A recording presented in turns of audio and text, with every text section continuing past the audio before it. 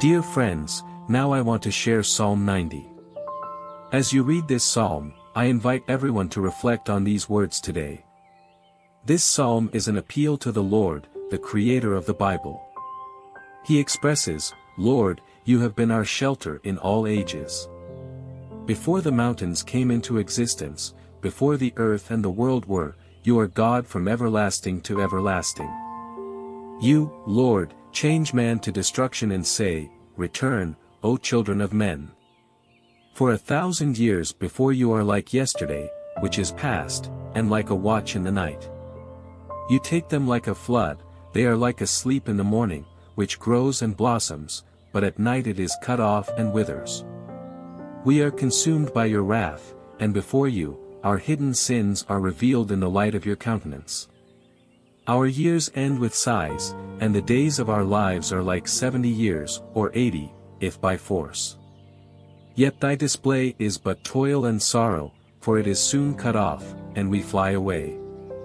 Teach us to number our days, that we may acquire a heart of wisdom. Come back, Lord, until when? Have mercy on your servants. Satisfy us with your mercy, so that we may rejoice and have happy days. May the beauty of the Lord our God rest upon us and confirm the work of our hands.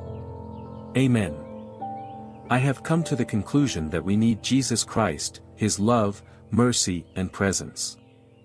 We depend on God to protect us from evil, because only He provides and guards. Praising God must be our priority, even in difficult times.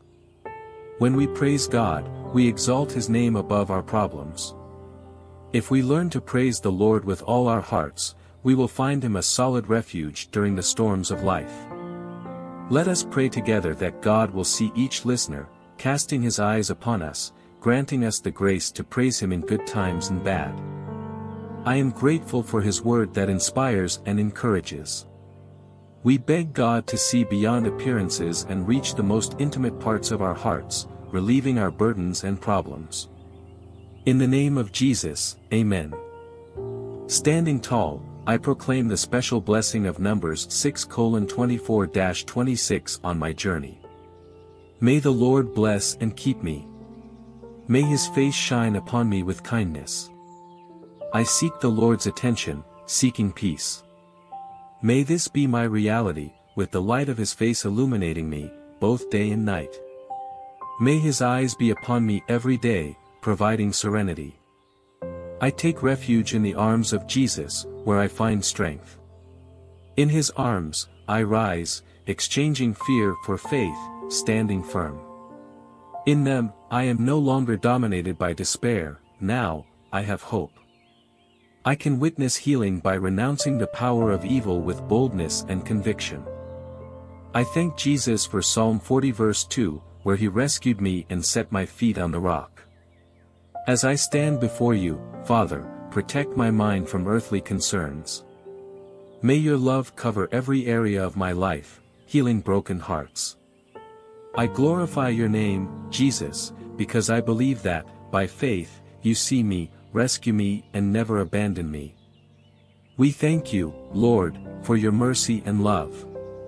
We bless your holy name. Amen. Lord, you are our refuge, from all ages. Before the mountains were formed, before the earth and the world existed, you are God from eternity to eternity. You turn man into desolation and say, Return, O children of men. For 1,000 years before you are like yesterday, passing like a waking night. You carry them away like a torrent, they are like morning sleep, growing and blossoming, but at night they are cut down and wither. We are consumed by your indignation, and before you, our hidden sins are revealed in the light of your face. Our years end with sighs, and the days of our lives are like 70 years, or 80, if by force. Yet thy display is but toil and sorrow, soon cut off, and we fly away. Teach us to number our days to acquire a wise heart. Come back, Lord, until when? Have mercy on your servants.